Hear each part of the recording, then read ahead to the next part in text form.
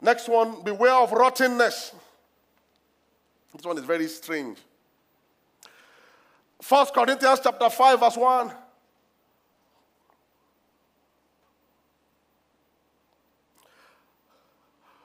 We bless our pastors monthly, at least one of them, my principal pastor. Monthly, not that monthly. Not January alone. No. January can be a bit more, like a special. Monthly. And God keeps increasing us. Believe in the Lord your God, you'll be established. Believe also his prophets, you will be established. We give them things. They didn't ask for it, we honor them. He that gives to a prophet will never lack.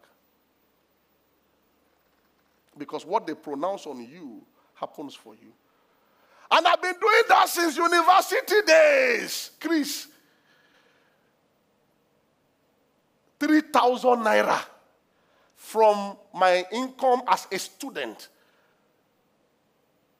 3,000 to someone like Bishop Oyedepo, 3,000. Then one day became 20,000 when I graduated from school many years ago.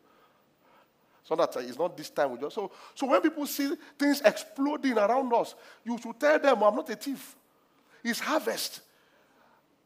Because the overwhelming harvest of some of those things are coming close. But people will start persecuting. Look at them. I don't know what they are using. That is what we are using. 3,000 as a part 3 student. Sir, I love you, sir. Okay, God bless you. And then he gave 5,000 and then 20,000. That's not my tithe. That's not my seed to the poor. And now it has gone into hundreds of thousands and millions. I'm telling you something. I might not say this on a Sunday morning. I can say it on a Thursday evening. Millions. Joyfully, you write it. I pray that seed will grow in your hands. You know, when seeds grow in your hands, fruits grow in your hands too. Let's go on. Beware of rottenness.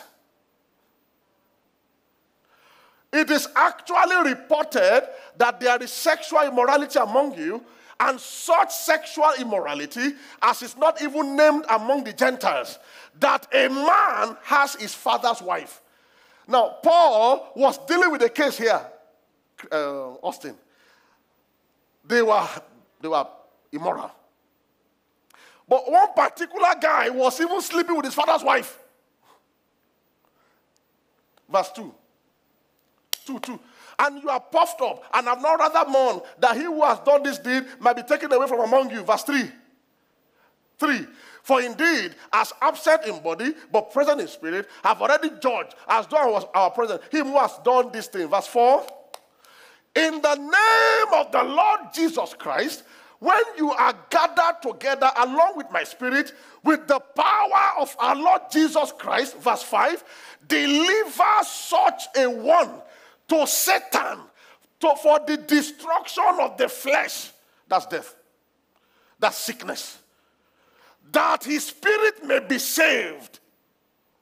This is one reason why some Christians die. Rottenness. Some kind of sin and they stay in it.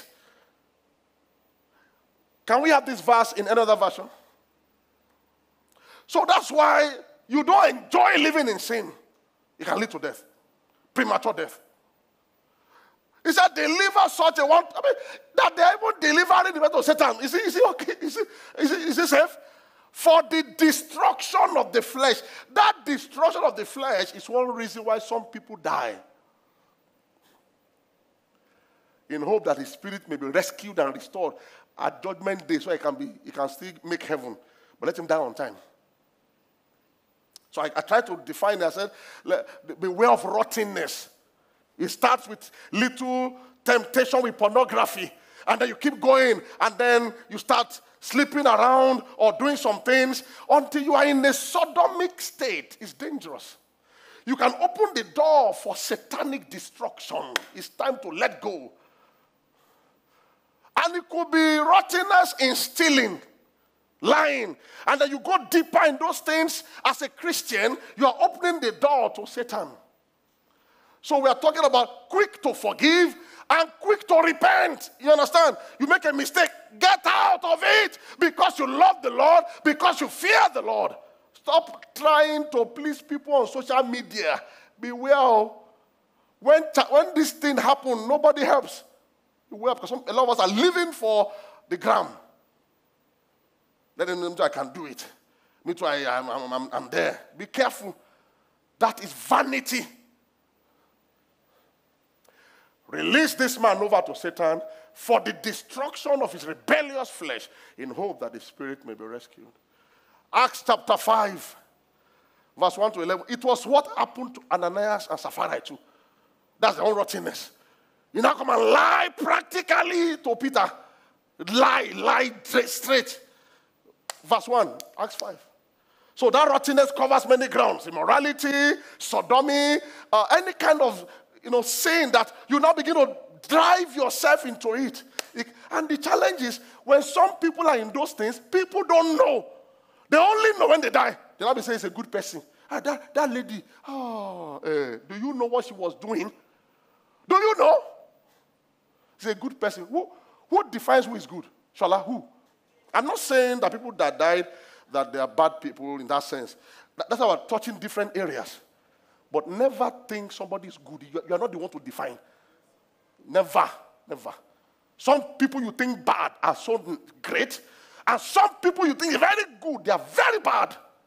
They hide many things underneath the skin. What they do between 12 midnight and 2 a.m. will shock you. What they devour on the media that nobody's watching will shock you. Sin is a bottomless pit. The earlier you rescue yourself, the better. You steal 1,000 today. If you don't work on it, one day you will steal 1 million. If you don't work on it, you will even steal the office document and turn the company to your own. You are lying to people. You are lying to yourself. You are destroying your own life. He said, tell me whether you sold the land for so much. She said, oh, yes, for so much, sir. Yes, sir. Ekwele, sir. God bless you, sir. Then Peter said to her, how is it that you have agreed together to test the Spirit of the Lord? Look, the feet of those who have buried your husband are at the door, and they will carry you two out. Verse 10. Then immediately she fell down at his feet, breathed her last, and the young man came in and found her dead, and carried her out, buried her by her husband. Verse 11. So great fear came upon all the church and all who heard these things. Now, this is at the end of it, death. But sometimes people don't experience death. They can experience financial death.